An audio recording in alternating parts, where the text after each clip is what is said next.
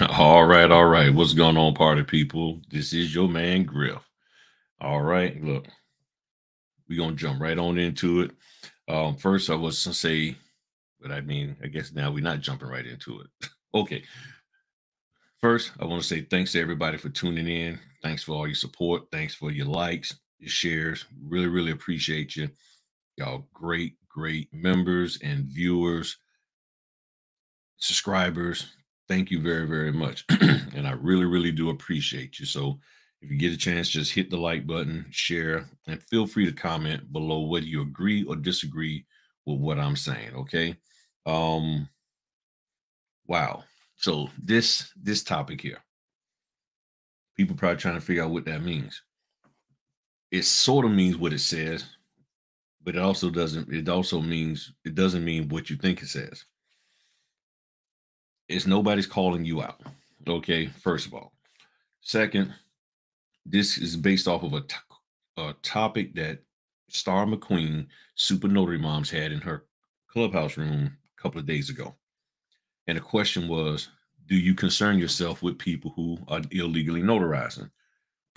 My response was yes, because I understand the implications of illegally notarizing documents, especially when you're doing stuff like split signings or you're part of a group or whatever the case may be. Um, if you're part, sometimes let's say if you're a part of a group and one person does something wrong, forced notarization, they may want to audit everybody to see if all the other notaries did something wrong. So that's that's one of the things you need to be concerned about when it comes to illegal notarizations. The second part of the question was, would you reach out to them and say something? And I said, yes, I would. And then somebody either, I don't know if I just said it myself without being prompted, or maybe somebody asked a question, but it was like, what questions would you ask them? And one of them, I said, I would ask them how long they've been doing this. And apparently a lot, well, I won't say a lot, but some people got offended by that and said that I shouldn't do that. Now, in my mind, and I didn't say this out loud, I was like, the question was, what would you do? Had nothing about, do you think Griff doing the right thing? People take stuff to the wrong hill, especially when they possibly are trying to correct you or quote unquote set you straight. And I've been getting that a lot. Not trying to throw shade. I don't know what the intent was, but I do know me saying what I would do triggered, turned the light on, whatever you want to call it, with okay.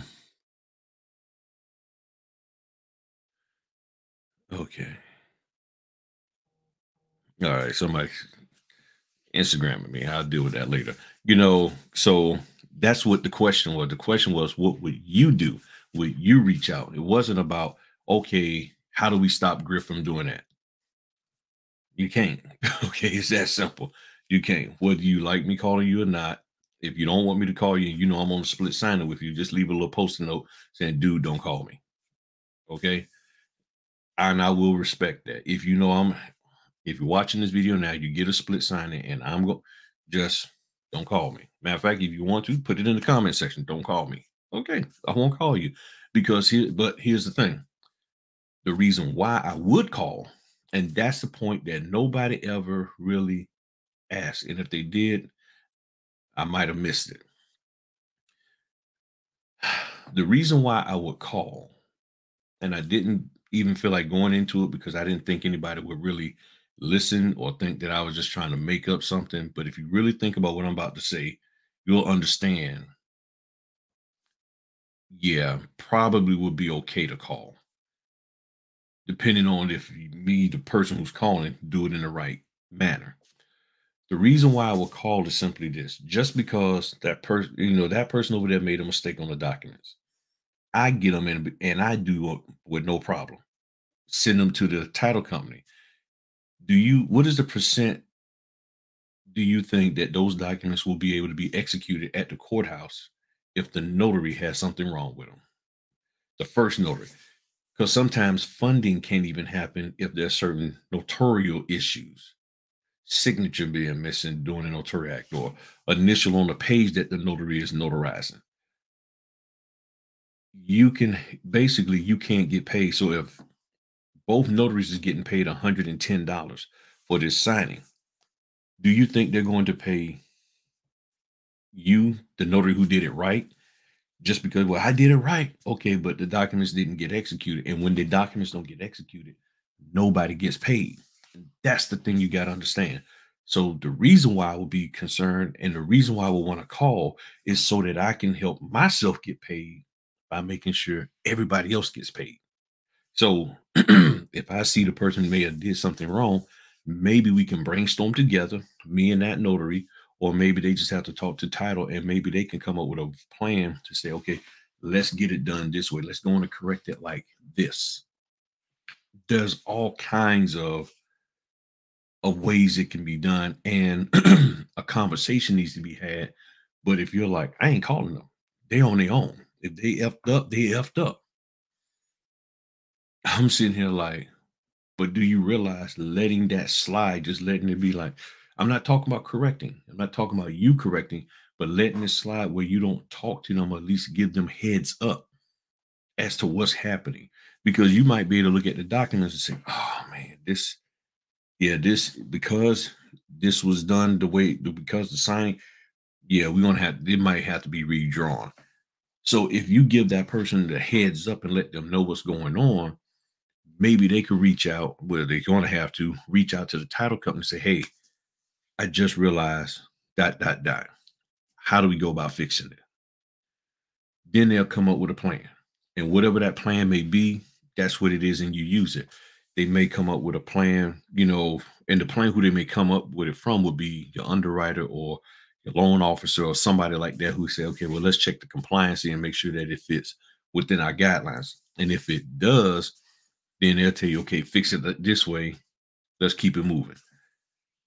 That's what this is about. That's what my premise was in saying I would ask questions, because I need to understand where they're coming from, where they're at, where their mindset is, in order for me to understand how to communicate or try to craft some words to talk to them about dot dot dot.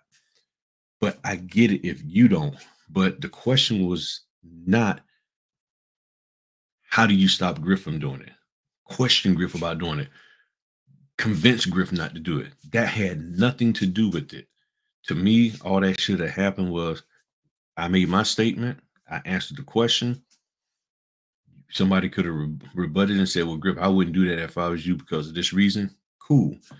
But some of the comments and the way the comments was coming out, I'm like, all right, cool, cool. I hear you. I hear you. I hear you. But here's the thing. I had it, and here's what's ironic. And this is how things work. While we was having that discussion, I got a text message for an order, nice paying order.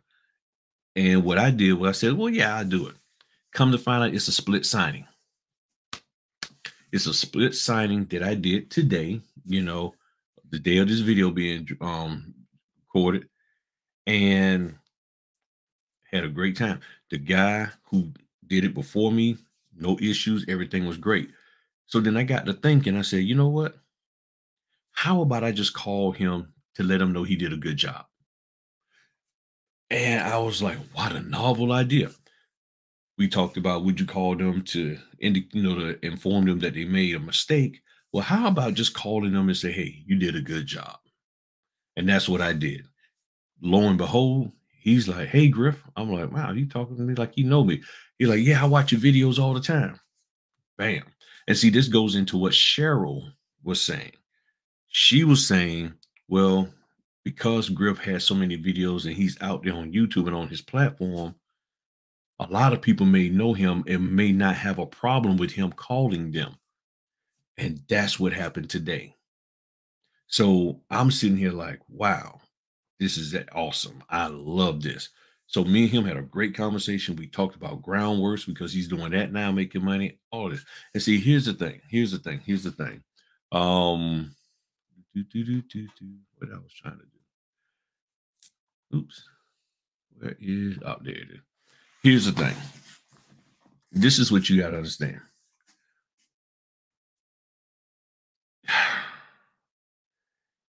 I'm all about trying to help people.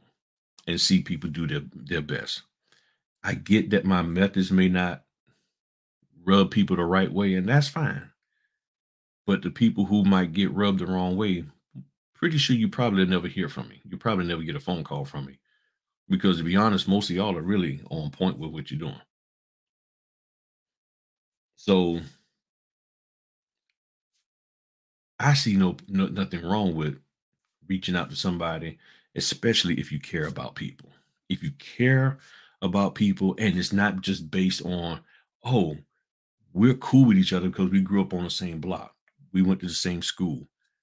I care about people whether you went to school with me or grew up on the same block as me. I don't care. If you need help, let me help you. Let me provide some type of assistance if I'm in a position to do so. But what I heard is a lot of people like, if I don't personally know you, you ain't come up around where I'm at, you're in a different state, dot, dot, dot, you're on your own. And I don't think that's the way it should be. So me and him had a great conversation, talked about groundworks, how it's helping him make money. And here's the other thing. Are you helping people to make money or are you taking people's money? The things that I do are designed to help people to make money. And I'm not charging them all kind of fees, if any, depending on what it is. So I'm fine with helping people to make money, but I'm not trying to take anybody's money from them. So again, the question is, are you helping people to make money or are you taking people's money? It's a simple question. And he was very appreciative of me giving him a call. We shared some tips about what to do with your profile, all of this. And cool. And then he's only been in it a year. And I didn't even have to ask him because I looked him up on the NNA site because he was using the NNA all-purpose jurat and effort and acknowledgement. So when I saw that, I was like, oh, he got to be an NNA member. Looked him up. What's going on? We dapped it up over the phone and had a good 10-minute conversation. And I told him, if you ever need any help, let me know. He said the same here. And boom. So not everybody is going to be triggered because someone reached out to them and asked them, "Do you need some help?" Or it looked like he was trying to do this, but you might have misunderstood the instructions or whatever. It's okay to reach out to help people, but if that's not you, then you don't. But I will say this: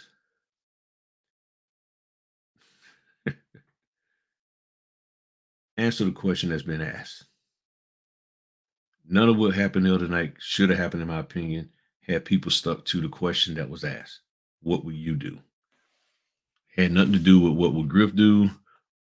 Do you think Griff doing it right? Do you like Griff? It had nothing to do with that. It was all about what would you do if somebody dot dot dot.